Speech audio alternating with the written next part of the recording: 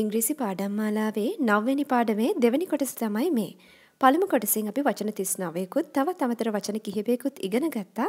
අපි ඊතුරු වචන ටික මේ පාඩමෙන් ඉගෙන ගමු. වෙනද වගේම ඩිස්ක්‍රිප්ෂන් බොක්ස් එකෙන් ඔයාලට සටහන් කරගන්න පුළුවන් මේ වචන උච්චාරණය වන විදිහ සිංහලෙන්.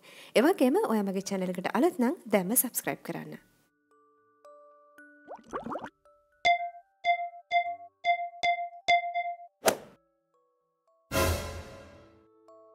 කලින් පාඩමේ වචන 39ක් තිබ්බා. මේ පාඩම පටන් ගන්නේ අංක 40 ඉඳලා. ඉලක්කම් digits D I G I T S digits. භාග සංඛ්‍යා fraction F R A C T I O N fraction. දශම decimal D E C I M A L decimal. ප්‍රතිශතය percentage P E R C E N T A G E percentage. ගණක යන්ත්‍රය calculator C A L C U L A T O R calculator. මේ වචන දිහා බලන්න US English සහ UK English අනුව මේ වචන ලියන ක්‍රම දෙකක් තියෙනවා. උච්චාරණය එකයි මීටර්. මීටරයට අපි ඉංග්‍රීසි භාෂෙන් කියන්නේ මීටර් කියලා. ඒ වගේම US English අනුව අපි මේ වචනය ලියන්නේ M E T E R metre. UK English අනුව අපි මීටර් කියලා ලියන්නේ M E T R E metre. ඉතින් මතක තියාගන්න සෙන්ටිමීටර්, මිලිමීටර්, කිලෝමීටර් මේ වගේ මෙතන දක්වලා තියෙන උදාහරණ බලන්න 45, 46, 47, 48. මේ හැම වචනෙටම මේ UK සහ US English අනුව මීටර් කියන කොටස වෙනස් කරගෙන ඔයාලට ලියන්න පුළුවන්. ඒ වගේම තමයි 46 වෙනි උදාහරණයේ දෙස බලන්න සෙන්ටිමීටරය. Centimetre C E N T I M E T E R centimeter. Millimeter. Millimeter M I L L I M E T E R millimeter. Kilometer.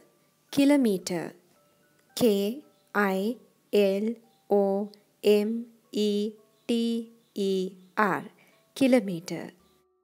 Kilogram. Kilogram K I L O G R A M kilogram.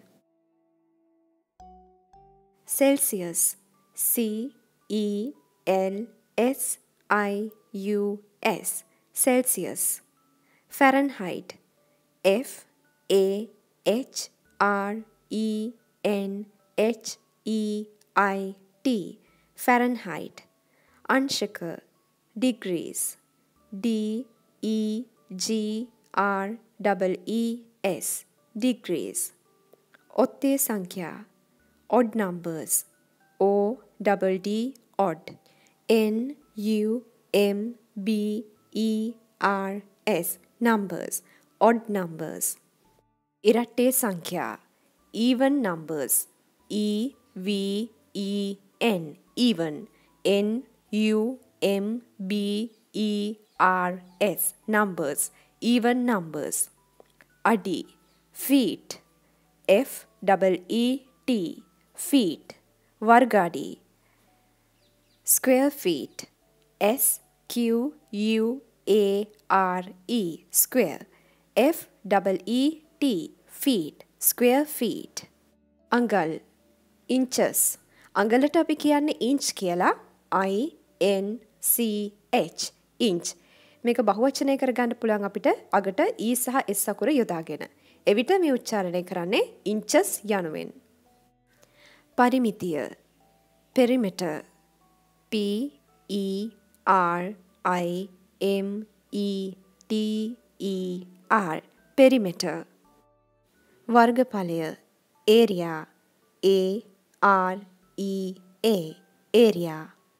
Paridhiya circumference C I R C U M F E R E N C E circumference විෂ්කම්භය diameter D I A M E T E R diameter ලම්බක උස perpendicular height P E R P E N D I C U L A R perpendicular H E I G H T height height කියන්නේ උසට කවකටුව ඒ වගේම මාලිමාවට කියන වචනේ තමයි compass කියන්නේ C O M P A S compass එකතු කරන්න add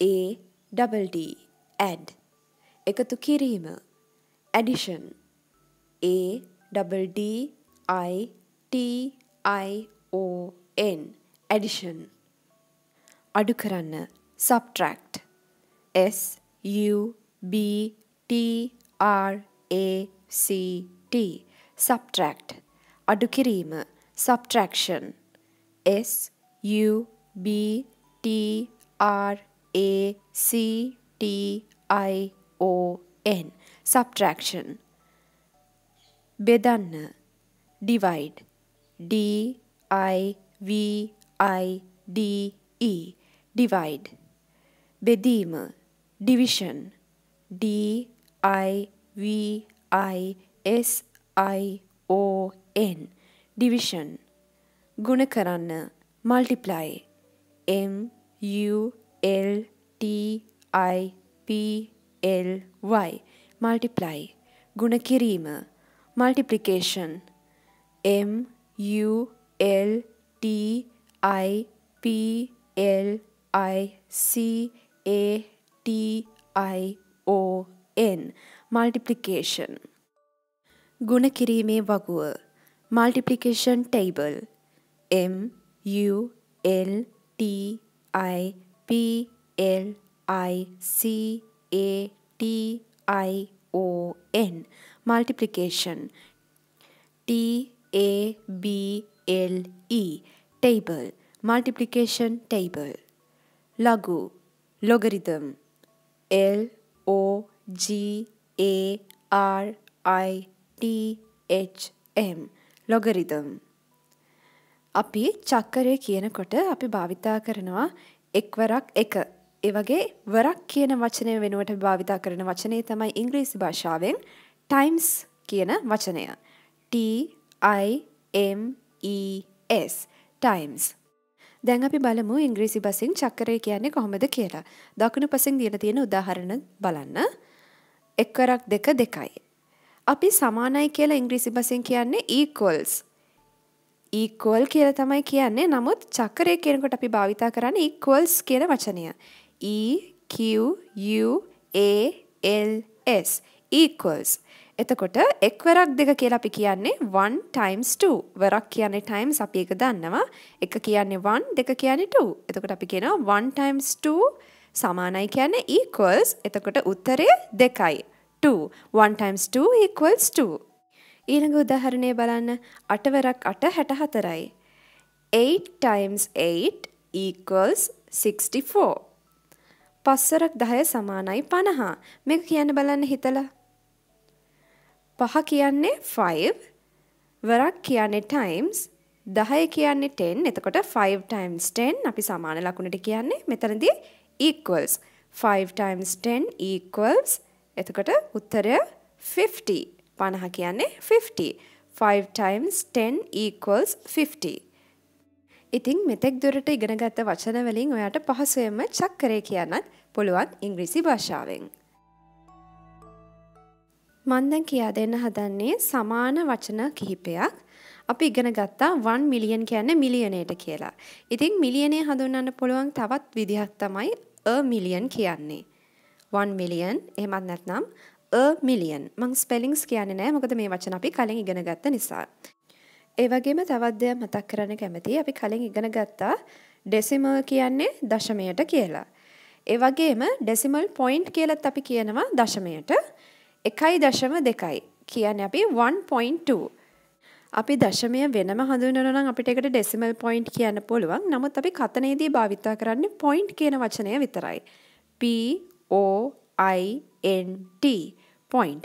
දැන් බලන්න දෙවෙනි උදාහරණය 2,300,000 කියන එක. එතකොට අපිට කෙටි කරලා ලියන්න පුළුවන් 2.3 million කියලා. ඊළඟ උදාහරණය බලන්න 1,600.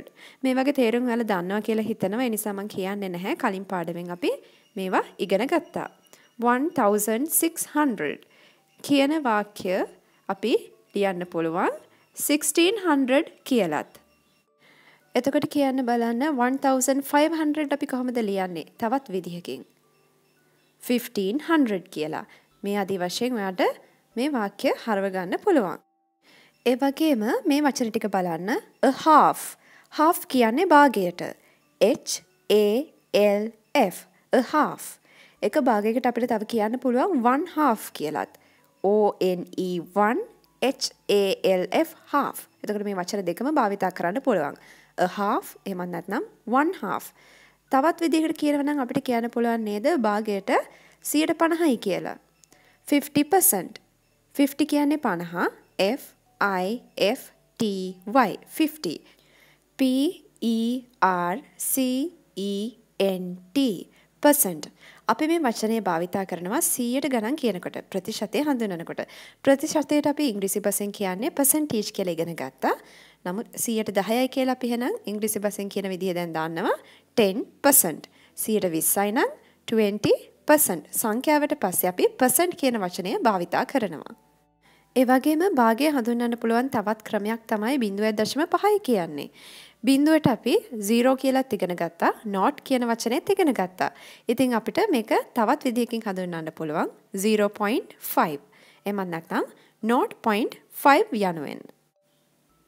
ඒ වගේම ගොඩක් කියන අර්ථය මේ වචන වලින් ලබා ගන්න පුළුවන්. a lot, a space L O T, a lot. ඒ වගේම a large number කියලත් අපිට මේ අර්ථය ගන්න පුළුවන්.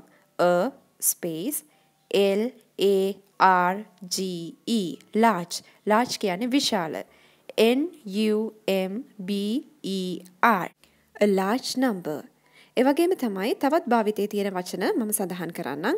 many, M A N Y, many. තවත් වචනයක් තමයි loads, L O A D S, loads. තවත් අපිට මේ වචනය tons යනුවෙන් හඳුන්වන්න පුළුවන්. T O N E S, tons. ඒ වගේම අපි කලින් ඉගෙන ගත්තා a million එහෙම නැත්නම් 1 million යනුවෙන් ඒ වචනේ හඳුන්වන්න පුළුවන් කියලා. දැන් මේ දකුණු පැත්තේ තියෙන උදාහරණ දෙස බලන්න. a billion එහෙම නැත්නම් 1 billion යනුවෙන් බිලියනේ හඳුන්වන්නත් පුළුවන්. බිලියනේ හඳුන්වන තවත් නමක් තමයි 1,000 million කියන්නේ. 1,000 million. ඒ වගේම 210 අපි හඳුන්වන්නේ 210 කියලා. කතනේදී අපිට 210 කියලා භාවිතා කරන්න පුළුවන්. ඒ වගේම මේක හඳුන්වන තවත් විදිහක් තියෙනවා 210. අපි කලින් මේක ඉගෙන ගත්තා and කියන වචනය භාවිතා කිරීම. ඉතින් මතක් කරන්න කැමතියි කතනේදී මේ ක්‍රම දෙකම භාවිතා කරන්න පුළුවන්. 210 එහෙමත් නැත්නම් 210 කියලා. නමුත් ලියනකොට අපි භාවිතා කරන්නේ 210 කියන එක විතරයි. 210 කියලා අපි ලිවීමේදී යොදාගන්නේ නැහැ. ඊළඟ උදාහරණය බලන්න 1,400,000,000. මේක අපිට කියන්න පුළුවන් තවත් විදිහක් තමයි 1.4 billion. ඒ වගේම තමයි ඊළඟ උදාහරණයේ ලියලා තියෙනවා -5 degrees කියලා. minus කියන්නේ ඍණ කියන එක. M I N U S, minus. 5 කියන්නේ පහට, degrees කියන්නේ අංශක. අංශක ඍණ පහට තමයි අපි -5 degrees කියන්නේ. මේක හඳුන්වන්න පුළුවන් තවත් ක්‍රමයක් තමයි 5 degrees below. below කියන්නේ පහලින් කියන අර්ථය. B E L O W, below. 5 degrees below 0 කියලාත් අපිට හඳුන්වන්න පුළුවන්. 5 degrees below එහෙම නැත්නම් 5 degrees below 0 කියලාත් අපි මේකට කියනවා. අපි බිඳුවට කියන්නේ 0 සහ not කියන වචන දෙක ඉගෙන ගත්තා. ඒ වගේම අපිට ලිවීමේදී මේ වචනේ යොදා ගන්න පුළුවන්. nil, nil, N I L. nil කියන වචනේ අපි යොදාගන්නේ ලියනකොට විතරයි. ඒ වගේම O, O H, O. එහෙම නැත්නම් love, L O V E, love. ඕ සහ love කියන වචන දෙක ටිකක් ස්ලෑංగ్ පැත්තට බරයි. ස්ලෑංగ్ කියන්නේ මොනවද කියලා මම ඉදිරියේදී පැහැදිලි කරන්නම්. ඒ කියන්නේ ප්‍රොෆෙෂනල් ලෙවල් එකේ අපිට භාවිතා කරන්න බැරි වචන. ඉතින් 0, not සහ nil කියන වචන විතරක් භාවිතා කරන්න. මේ වචන දෙක නිකන් දැනගෙන ඉන්න. මේ උදාහරණය බලන්න 310,000. අපිට මේක කියන්න පුළුවන් 310,000 කියලා and කියන වචනය යොදා ගන්නේ නැතුව. ඒ වගේම half a billion. half a billion කියලා අපිට කියන්න පුළුවන් තවත් විදිහක් තමයි 500 million. 500 million. ඊළඟ උදාහරණය බලන්න 75%. 75% කියන්නේ මොකද්ද? දැන් ඔයාලා ඉගෙන ගත්තා percent කියන වචනය. 75% කියන්නේ 75 කියන්නේ 75% කියලා වචනේ යොදාගත්තම අපිට කියන්න පුළුවන් මේක 175යි කියලා. තවත් මේක හඳුන්වන්න පුළුවන් ක්‍රම කිහිපයක් තියෙනවා. 0.75. අපි දශමයට එහා පැත්තේ තියෙන සංඛ්‍යා 75යි කියලා කියන්නේ නැහැ. දශම 7.5යි කියලානේ කියන්නේ. ඒ වගේ තමයි ඉංග්‍රීසි භාෂාවෙනොත් 0.75 0.75 කියලා කවදාවත් කියන්නේ නැහැ. ඒ වගේම note වෙනුවට 0 යොදාගෙන අපිට මේක 0.75 යනුවෙනුත් හඳුන්වන්න පුළුවන්. ඒ වගේම තමයි 3/4 එහෙම නැත්නම් 3/4 යනුවෙනුත් හඳුන්වන්න පුළුවන්. fourths කියන වචනයට සමාන වචනයක් තමයි quarters කියන්නේ. අපි 4න් 3 කියන්නේ 3ට කියන්නේ 3. ඒ වගේම 4න් 3 හඳුන්වන්නේ 3/4 එහෙමත් නැත්නම් 3/4 යනුවෙන්. 1.25 1.25 මේක හඳුන්වන තවත් ක්‍රමයක් තමයි 1.25. අපි ඉගෙන ගත්ත 3/4 කියන්නේ 4න් 3 කියලා. quarter කියන්නේ එතකොට 4න් 1.